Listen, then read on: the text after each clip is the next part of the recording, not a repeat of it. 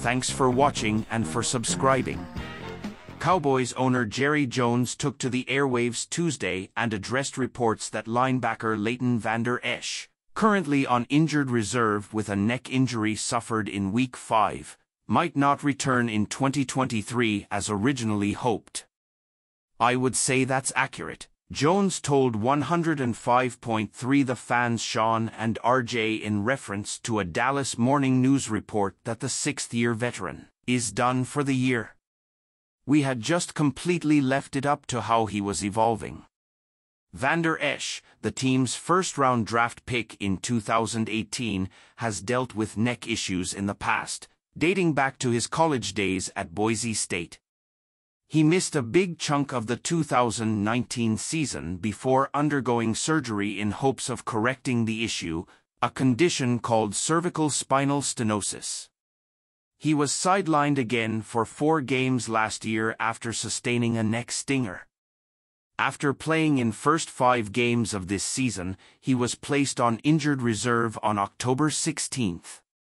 While the initial prognosis was that he would miss 4 to 6 weeks, his injury history was always lurking in the background of those hopes.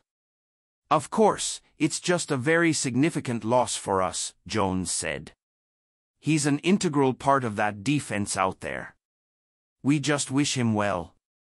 The Cowboys' defense has played well in Vander Esch's absence and seen marked improvement from Damone Clark in a replacement role, and from Marquise Bell, a converted safety.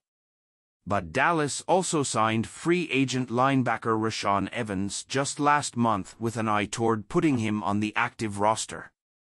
He has been elevated from the practice squad 3 times and made his first start in Week 10 versus the Giants. The bigger question, however, is Vander Esch's future. The spinal fusion procedure he underwent in 2020 came with the knowledge that another neck surgery might jeopardize the 27-year-old's football career. Michael Gelkin of the Dallas Morning News reports that there's a belief now that surgery may be required, although no decision has been made. Vander Esch is expected to receive more medical advice this week, but Jones spoke to the obvious seriousness of the situation. "The nature of his potential injury here causes me to really think longer term and beyond what it means for next week, or beyond what it means for next month relative to the team," the owner explained. "It has everything to do with what's in his best interest." The Pro Bowl linebacker has been a fan favorite since joining the team, prompting crowds at AT&T Stadium to erupt in loud howls anytime the Wolf Hunter makes a play. And he's made plenty.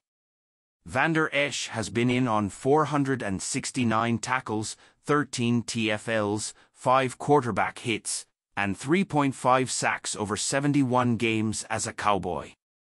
He returned a fumble for a touchdown in Week 4 versus New England, the first score of his career. A week later, he had to exit the 49ers' loss early after colliding with Micah Parsons on a play. Jones had a sobering answer when asked Tuesday if that might have been Vander Esch's swan song. "I don't know, and there are a lot of factors involved. But he just really needs to see how this continues to heal and then go from that point, as to whether or not he would want to continue to expose himself to injury. It really is a great loss, isn't it, friends? We hope he can recover and return to the field as soon as possible."